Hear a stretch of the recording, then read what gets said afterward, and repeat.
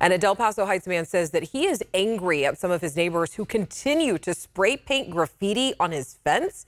He says the problem has been happening for months, and now things have turned violent. He says that he was assaulted by those that he believes are responsible. In tonight's Main Point, ABC 10's Jeannie Nguyen is hearing from him and hearing about his frustrations and is asking how the city is responding to all of this. Jeannie? Alex, that man tells me this has been a problem for a year, and he's losing his patience with having to constantly clean up after the graffiti has been spray painted on his property. And what makes him most frustrated, he tells me, he feels like these people will never get caught and that he will always have to be the one to clean up their mess.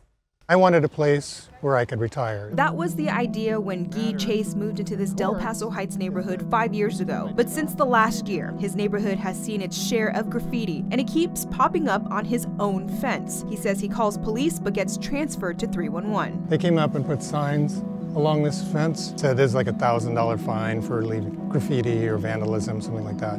And within a couple of days, every single sign was tagged. Following each incident, Chase would have to clean up the mess himself. I started getting the letters from the city because I was violating some code by not painting over it fast enough. All of this while the people actually responsible, he believes, avoid the consequences of their actions. There's a more severe penalty for us as a victim of a crime than there is for the criminal. Because if we don't paint this fast enough, we get a letter and the threat of a fine, which is completely absurd. 2 weeks ago, Chase says he tried to take matters into his own hands by catching those responsible in the act, but things took a turn for the worse. I'm face down on the street right here. When I came to, my neighbors had carried me over to the side of the street and had called an ambulance.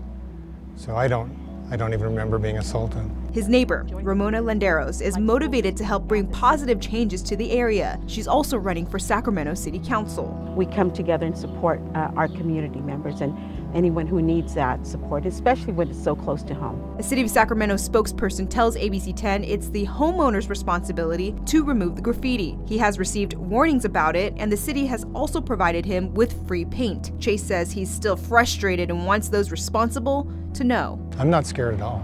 I'm angry.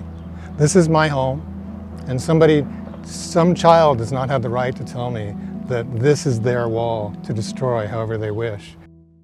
A spokesperson with Sacramento Police tell me it takes the presence of graffiti seriously, and the North Violent Crime Reduction Team will continue to do follow-ups on these incidents. Alex, back to you.